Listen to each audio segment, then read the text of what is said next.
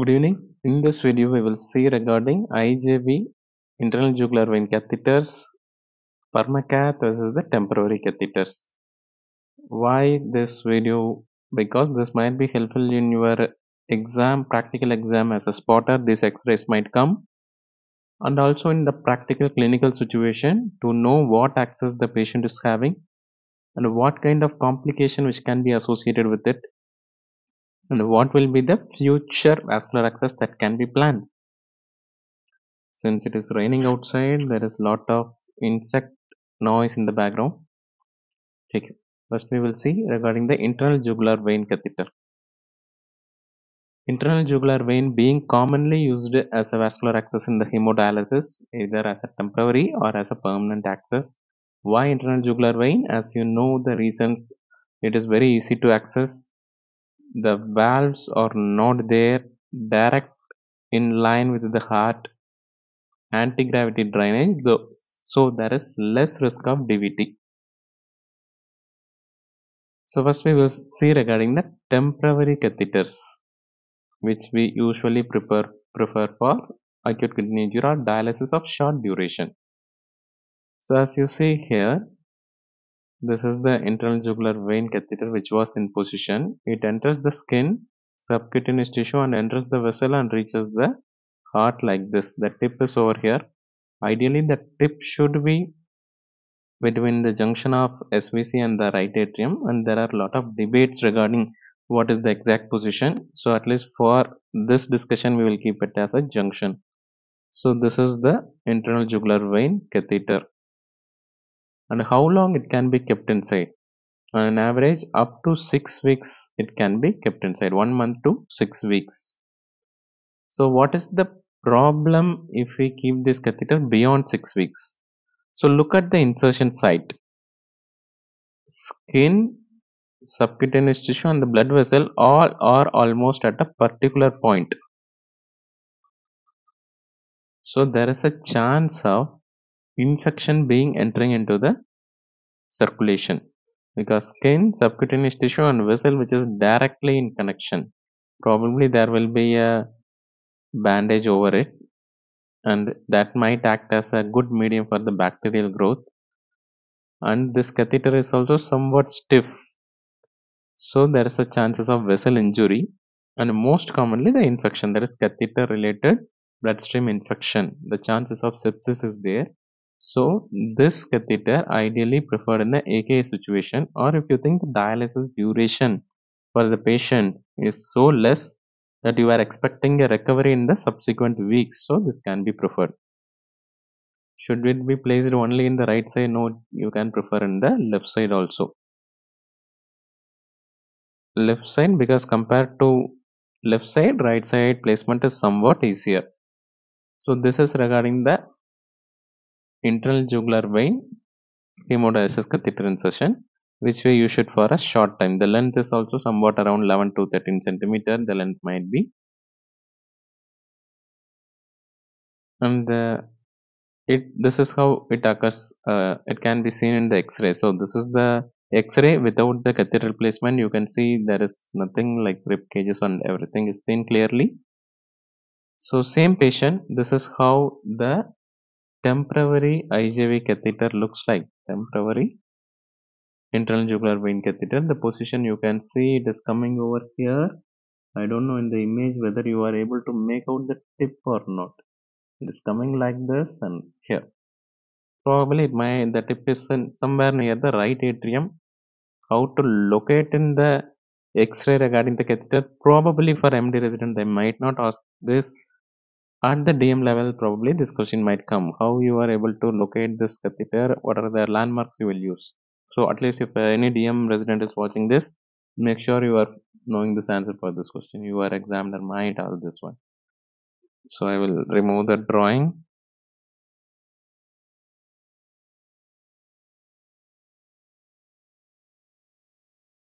Just a minute. Okay, so this is how it appears in the X-ray. As you see here, the temporary catheter which is in the internal jugular vein. What is the entry site? Probably somewhere in the neck. skin, subcutaneous tissue directly entering the blood vessel. Now coming to the second one, Permacath. Permacath is the trade name and the technical term for this is the subcutaneously tunneled cuffed catheter.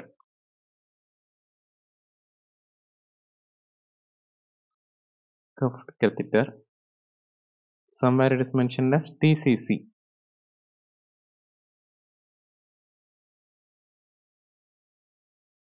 Tunneled cuffed cutaneous catheter. What is the advantage of this? The two major disadvantage of the previous one that I have discussed is the duration and the risk of infection. Those two can be bypassed by this Permacath. What is the extra advantage? The catheter is somewhat lengthier. For example, if this is the IJV catheter, temporary catheter, there will be one arterial line, one venous line. This Permacath will also have two lines joined together, but it will be having a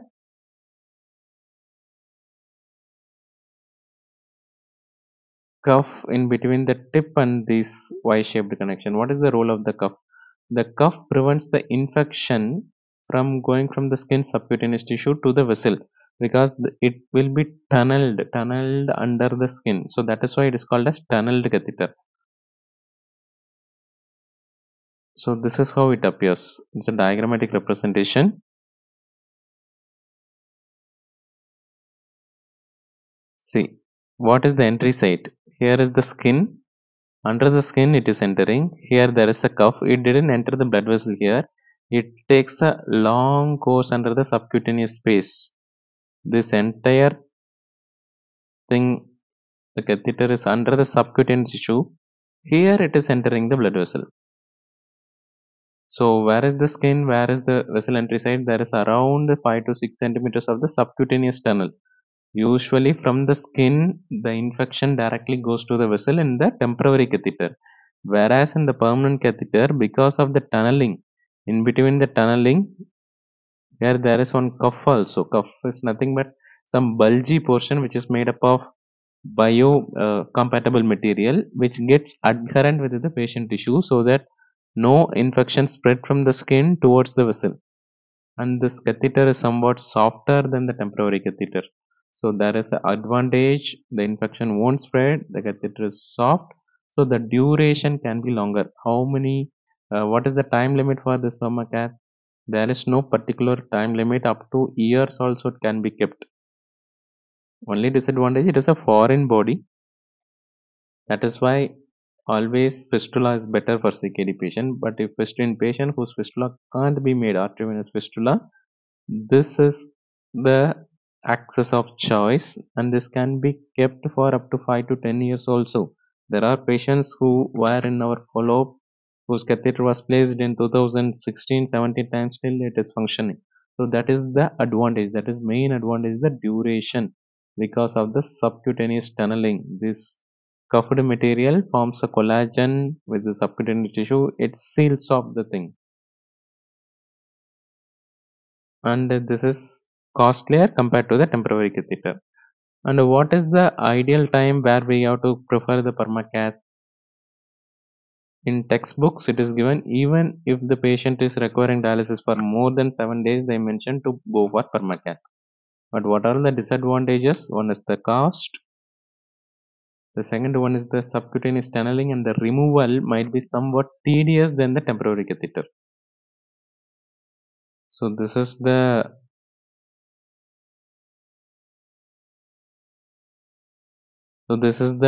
tunneled catheter. Here you can see the cuff.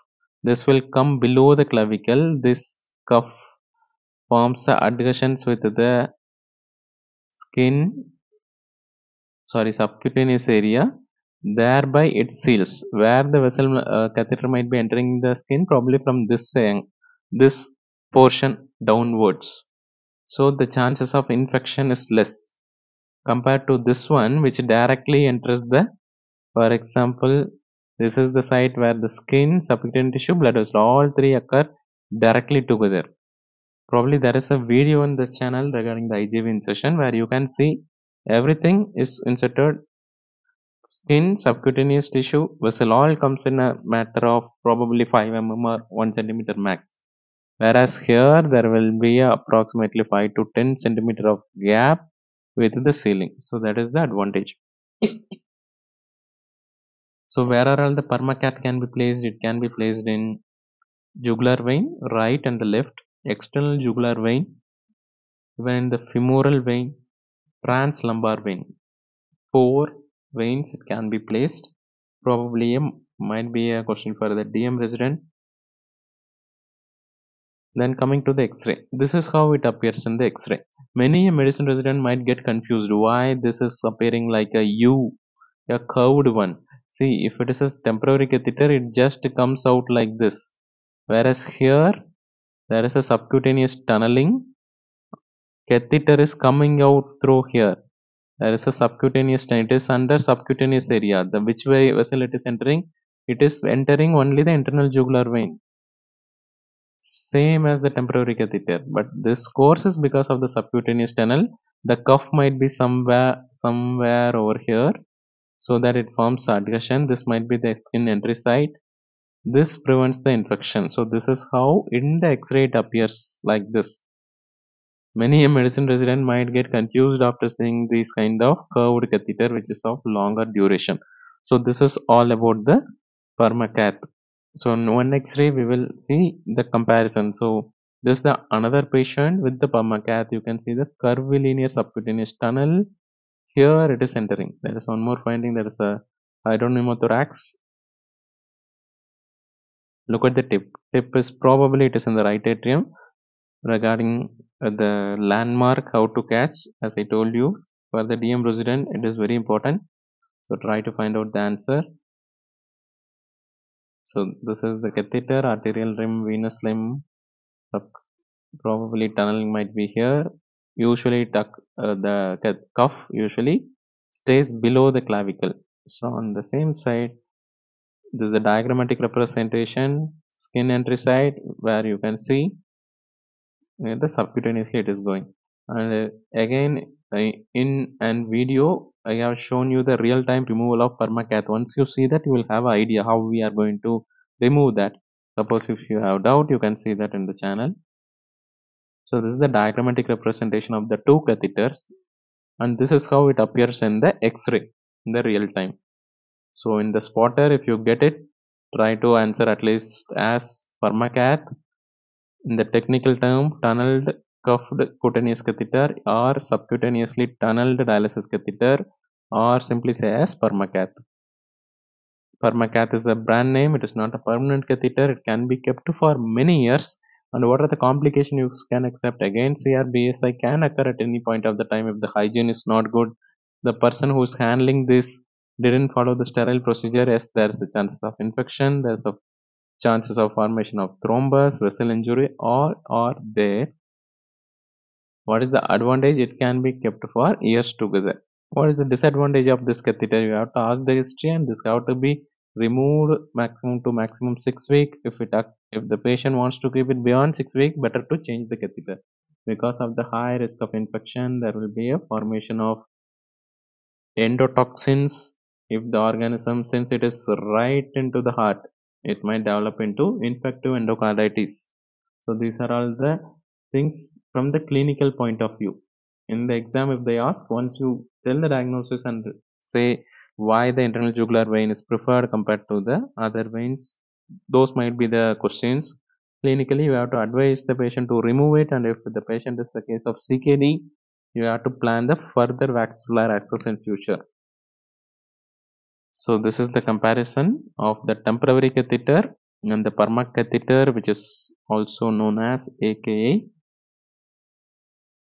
subcutaneously tunneled cuffed catheter. So regarding the left side, we will see in another video. Bye bye.